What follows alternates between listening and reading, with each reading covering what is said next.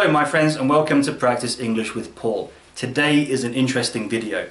It's called 5 Tips to Know When Your Teacher is Weak. I know that doesn't sound very nice and maybe you're thinking, why am I doing this video? It's because many of you have been sending me private messages because some of you have got private teachers or you go to language schools and you feel that something is missing from the lesson. Maybe it's something to do with your teacher.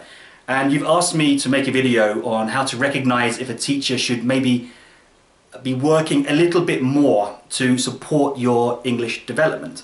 So here are my top tips.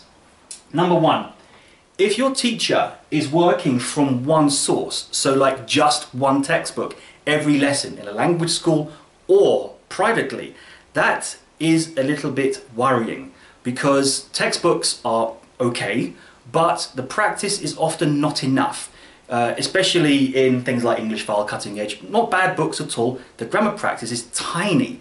You need other material. You need maybe some specialized reading material from online sources or something. So if you only have one source, be worried, okay? Number 2, the teacher should have a plan. Of course, that sounds obvious, but very often it's very easy for teachers to go to the teacher's room in their language school or before they meet you privately to photocopy random material that has no relevance to your language development. I've seen that many times. I really have. The plan is like, if you go to a language school, the teacher understands in 6 months I need to make sure that you have completed intermediate level. Your grammar should be here, you should know this vocabulary, your speaking and listening and reading skills should be better. If you have a private teacher and maybe you need job interview English, they should have a plan for you. So over 1 month, I'm going to make you respond well to interview questions, I will teach you buzzwords, I will teach you how to respond properly. You need a plan. So if you feel your teacher just gives you random material every lesson, that's not a good sign. Number 3. This is an interesting one, and I hope some teachers online will not kill me for this, so I will word it very carefully. Playing only games. Now, many teachers like to play games with students. I like to differentiate between the words activities and games. This is my interpretation, okay? It's my personal one. Activities are kind of games relevant to a language point. So if you're doing passive, after you've gone through the grammar of passive, the teacher will do some written activities, some speaking activities to practice the passive language. In my experience, I have seen some teachers play games for the wrong reasons. What do I mean by for the wrong reasons? Maybe they don't know how to explain grammar very well. So playing games is a way to avoid doing that, okay?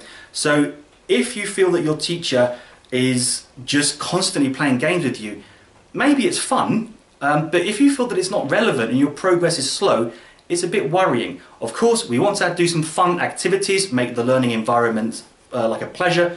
Of course, it's fine, but not constantly, okay? We do need to do hard work and we need to push our students, especially if you are paying a lot of money, okay? Again, with the games, if you have children who are with, say, a native speaker or anyone, I've seen teachers who give worksheets like, here are numbers 1 to 10, let's colour them in. Why would you do that in an English lesson? You can do that at home if you had to, but that's just completely not relevant. Or if maybe a teacher gives a class a crossword, okay, the crosswords are nice, but is it relevant to what you're doing? If yes, okay.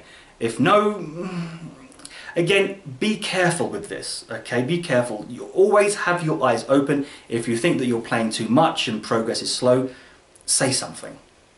Number 4, chatting all lesson. Let's be careful here. If you are in a conversation class, you will chat for most of the lesson, but it should be based around some language points, some themes, some grammar, some vocab, something. If a teacher comes into your class and sits down and says, let's talk about what you did at the weekend, let's talk about something in the news, and you feel as a student that there's no plan to this, it's because the teacher hasn't planned. And unfortunately, I have seen this sometimes, not often, but sometimes. Native speakers think because we hold the language, we can rely on just speaking English. So if we're late for a lesson, we can just talk to the students. If that happens very often, you should be worried. Number 5, this is something I really can't stand. You might often hear, "It sounds right." Now, if you have a teacher and you ask them questions about grammar, vocabulary, blah, blah, blah, blah, and they always say, "It sounds right, it sounds right, it sounds right," you should be worried, because it means the teacher doesn't know their subject very well. Now, when it comes to collocations and certain words, of course we need to say that, well, it sounds right. But for grammar, there is often an answer for something.